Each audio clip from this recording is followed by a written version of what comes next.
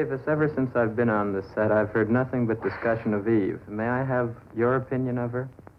The golden girl, the cover girl, the girl next door, the girl on the moon.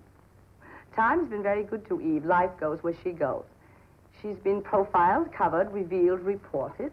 What she wears and where and when, whom she knows and where she was and when and where she's going. Eve has insatiable ambition and talent. An improbable person with a contempt for humanity, an inability to love or be loved.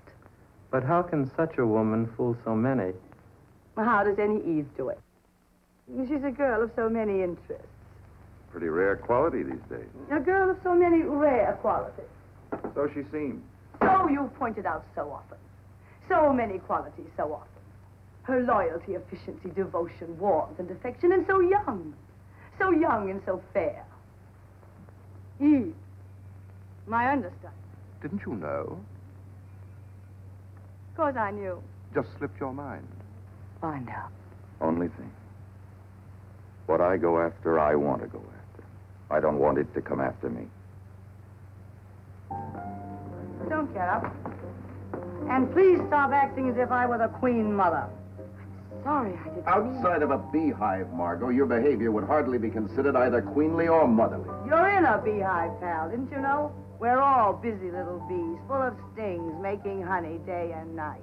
Aren't we, honey? Very touching, very Academy of Dramatic Arts. That bitter cynicism of yours is something you've acquired since you left Radcliffe. That cynicism you refer to, I acquired the day I discovered I was different from little boys. Come on, get up. I'll buy you a drink. I'll admit I may have seen better days, but I'm still not to be had for the price of a cocktail. Like a salted peanut. What's so funny? Nothing. Nothing. Everything. Everything's so funny.